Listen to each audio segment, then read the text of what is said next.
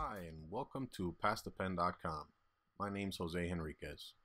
Today I'd like to show you a little in-depth of the appearance panel in Adobe Illustrator and how to save your settings as a graphic style. Let's get started. So here I have a basic star shape drawn out with a white fill and a black stroke. So let's make that a little bit more exciting. Well, in the appearance panel, we can do a lot without having to open multiple panels. So for instance, we see here, there's the black stroke I was talking about. If we click on the swatch, we can get a mini version of our swatches panel. So let's change that color to red. And here's the stroke weight. Let's pump that up to about 10. And let's change the fill color to blue. And let's add a couple more strokes. So if I click on this here, we can add a new stroke. And you don't see anything change yet because our stroke is exactly identical to our original stroke. So let me change the color of that to a darker blue and maybe lower the stroke weight. If I hit Command H, I'll hide the selection so that you can see your shape a little better. And we already added a little bit of interest, so let's add another stroke to that. And this time, if I click on the word stroke in the appearance panel, we'll get the stroke options. And let's change the alignment of the stroke to outside. And change that color to, say, orange. Pump that stroke up. And the other thing you can do in the appearance panel is that you can rearrange your strokes and fills and effects by just clicking and dragging off to the side, and we start to reveal our colors. You know what, let me change those colors a little bit more. Okay, there, so you can see them better. And you can also use or add more fills to it. So let's add a fill. Let's drag that on top of our original fill just for organization's sake. And I'm going to choose a pattern on top of that. There's a grid pattern. And you'll notice you still see the color of the original fill because the pattern has some transparency into it already. It's not a complete fill. You know what, so you can see it a little better, I'll change it to a line pattern. There you go. One other thing you can do in the appearance panel is change your modes, if you will, of the opacity.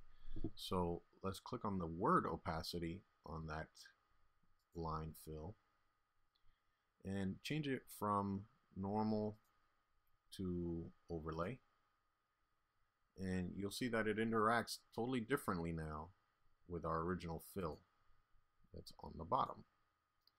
So all these things are being stacked together. So now we have a fill, a pattern fill, and 3 strokes on top.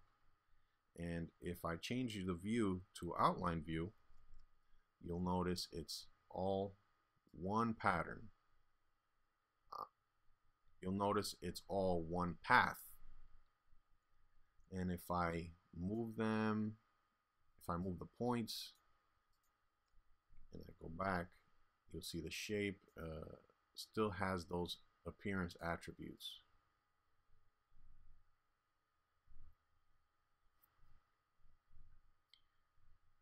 Now, once you have something that you're happy with, you can save it in your graphic styles panel, which is basically all these fills and effects and whatnot are saved as one click. So let me just show you how that works. So we can just click on the new graphic style button, double click it to rename it, and we can just name it whatever you want.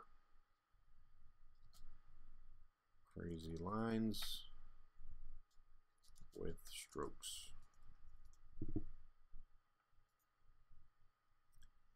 And so if I delete that and I draw another shape with a default setting,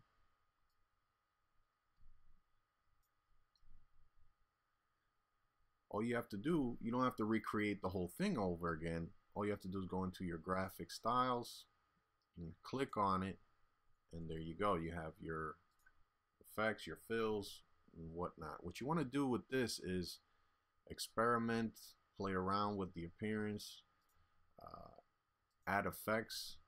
So if you wanted to add an effect to just one stroke, for instance, if I take that green one, click on the effects button, and let's just do something like distort and transform and zigzag. I'll move that over. Click on preview and, you know, play around with the settings. You get some interesting effects. And if you save that as a graphic style, it'll also keep the effects. So if we click on our stroke drop down there, you'll see there's your zigzag. If you wanted to change the settings on it, all you have to do is click on the word zigzag there, or whatever the name of the effect may be, and just tweak it.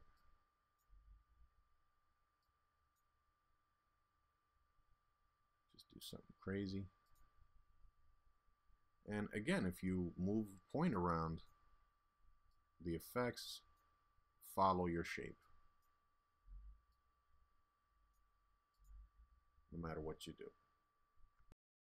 So I just wanted to show you how the appearance panel works, how you save the graphic styles and add effects to your paths. Now we can use that to our advantage by reusing those graphic styles in all our files. You want to try and take advantage of the graphic styles panel if you're going to be using effects and strokes and fills and whatnot over and over again in your projects. Make sure you visit passthepen.com, because every Monday I'll be giving away graphic styles that you can apply to your artwork in just a second. My name's Jose Henriquez for passthepen.com. Thanks for watching.